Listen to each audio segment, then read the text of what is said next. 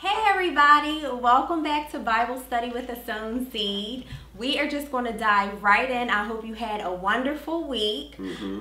Today we are doing Dead to Sin, Alive to God, and we're reading from Romans 6.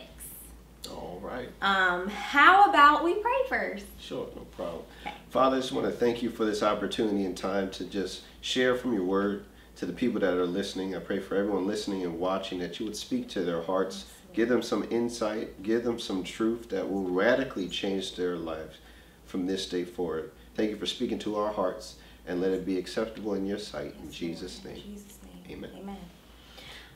All right. You want to start with verse 1? Yes. Romans 6, verse 1. What shall we say? Should we keep on sinning so that God's wonderful kindness will show up even better? So should we keep on sinning just because we know God's going to be forgiving to us? And because we know we have that grace? Yeah. Okay, so of course Paul says by no means. Okay. That's a no. That's a no. Okay, so what I want to say is, in a world where people tell us it's okay to sin because we have God's grace, that you know, just to be who you are, and we are supposed to die daily to our sin, pick up the cross and follow Jesus, and then that's when I think that we should be who we are. So when you say die daily, what do you mean by that? I mean to not give in to the sin, the things that you want, because a lot of the things that we want aren't good for us, and so we need to sacrifice and do away with those things because we know they're not good. So we need to die daily to those things. And like I put in my notes, like there's many times where I wake up and I just want to be a glutton, and it's wrong, and I just want to be greedy, and I just want to eat all day. And if I not eat, sometimes if I sacrifice not eating and not doing those things and spending more time with God and just giving it up, it's like I'm dying daily to myself. So you talk about making small steps of sacrifice. Yes. Where you desire something, but you say, I'll give this up for something greater, which is God's way. Yes. Okay, so dying daily is equivalent to saying no to yourself. Right. And yes to God. Yes, and okay. Because when you do it God's way, it's so much better. Because when I do give into it, which sometimes I do, I'm not gonna lie. When I do give into it, it's like where it says the wages of sin is death, verse 23. At the end of being a glutton, like you feel horrible and you know you shouldn't have did it.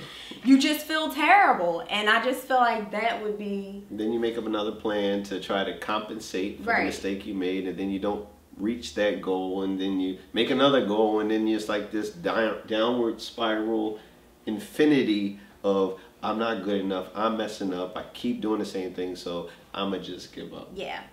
That's how you feel? Yeah, that's how I feel. And I think we've all been there. You know, and that's a common mistake. I love there's a scripture in the Bible that says that this is not uncommon to man. You know, that it is common. And I think some of the temptations and struggles that we fight with sin, with following God and saying no to ourselves, that's very common. It might not be gluttony. It might not be all the same sin, but the premise and the principle is we're having the same struggle. Right. And I think that's what Paul's kind of hinting at, that we all need to say, okay, sin has been ruling my life for a long time, and I need to say no. And this is where I kind of stuck to verse 12 and 14 and said, don't let sin rule your body. Verse 14, don't let sin keep ruling your life. And I feel like there's this big premise and idea that sin is ruling our life and we're not in control.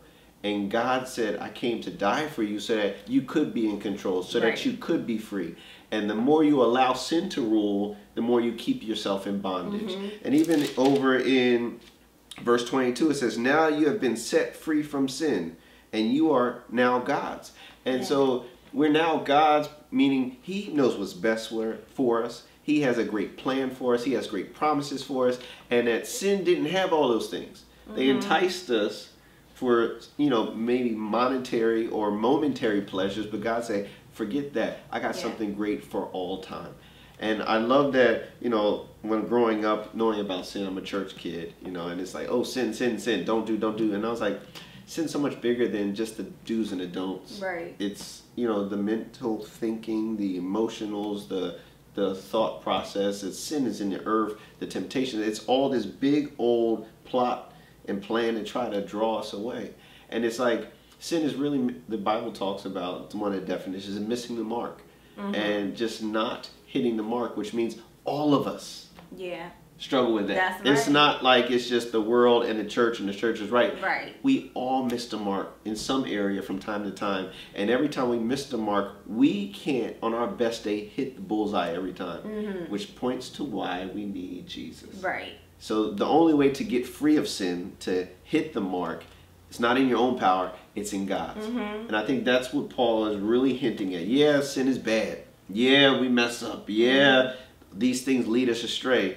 End of the day, it means this is why we need God. Yes. And this is how we can stay alive, by only finding God's love and promise. That's right. And I just feel like Jesus is such an example. I mean, he died to sin, you know. He died for our sins. And verse 4, it says, just as Christ was raised from the dead by the glory of the Father, we too might walk in newness of life. Yeah. So we should be dying to sin, and we should be walking, expected to walk in a newness of life, just as Jesus is doing it. Also, it says you must also consider yourselves dead to sin and alive to God in Christ. So this we want you to take away. I mean, it's much to take away if you read the chapter or if you just listen to the few minutes we share. But that you don't have to stay bound and crumbled and shackled to sin. God has sent his son Jesus to die for you so that you can be alive in Christ forevermore. So if that's you and you need that, say a simple prayer. Say, God, I need you. You know, I just need your help because I'm tired of missing the mark. And if you are already a believer and you know you have grace, you understand all that, but you're still struggling, open up your mouth as well and say, God, I just need some help today. You know, I need some help tomorrow. I need some help on the job. I need some help in my marriage. I need some help with my friends. And God said, I'll be sure to meet you right where you are. We love you so much. We thank you for tuning in, and we'll see you next week. See ya. Hey, I hope you enjoyed this video. If you did, give it a thumbs up. Comment below. We want to hear from you. And check out our social media. And what else? And don't forget to subscribe. Check out the last video we posted, and we'll see you next time.